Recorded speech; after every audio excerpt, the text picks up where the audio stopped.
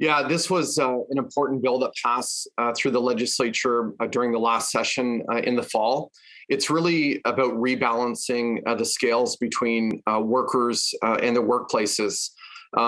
I've said quite clearly that we're not going back to where we were before the pandemic. A lot of things have changed for workers out there. So we brought forward the Working for Workers Act, which passed through the legislature in a few weeks. It gives back premiums, WSIB premiums to small businesses across the province. We're cracking down on temp help agencies that break the rules. We're bringing forward a right to disconnect policy. So any company with more than 25 employees has to have a right to disconnect policy to really prevent those lines from being blurred even more between work time and personal time. And then lastly, banning non-compete clauses in Ontario. Yeah, so was this then something you were working on pre-pandemic, or did this all arise because you kind of observed what was happening during the pandemic? Well, certainly the pandemic has changed everything for many people across the province and really right around the world. We put forward a committee over the summer to look at some of these issues. A number of worker representatives, employer representatives, labor experts to put forward some recommendations to us.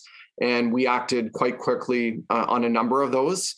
One item that I didn't mention in the beginning, which is really important, that is giving truck drivers access to washroom facilities.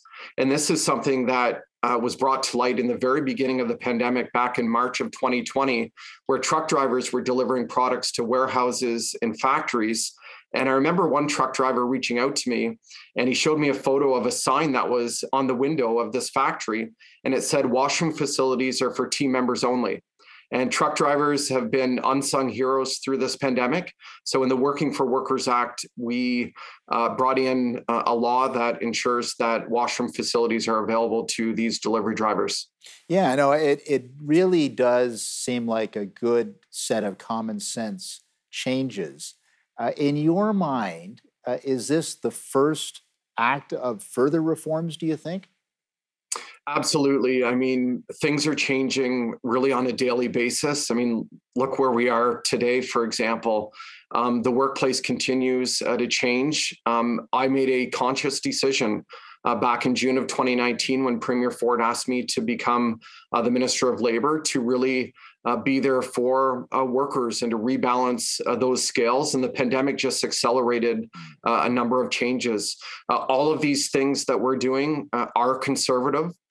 Being there for workers, those blue collar workers, we share the same values, bigger paychecks, more workplace protections, and more opportunities in every corner of this province for workers and their families.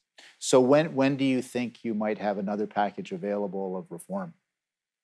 Well, February 22nd is when the legislature is set to resume, and we look forward to, studying the rest of the recommendations that the Future of Work panel put forward, and we'll have more to say in the weeks ahead. Fantastic. Obviously, this is part of a wider vision, and I was very interested by the way you framed it in your answer, that this is basically you're trying to make the point that a progressive conservative government can be a pro-labor government, a pro-worker government, that there's no contradiction in that, and therefore that these reforms are something that help worker safety, help worker productivity, and then really help society. So we're going to take a brief break with our guest, the Honourable Monte McNaughton. He's the Ontario Minister of Labour, Training and Skills Development, and we'll get an answer to that question after the break. Stay with us.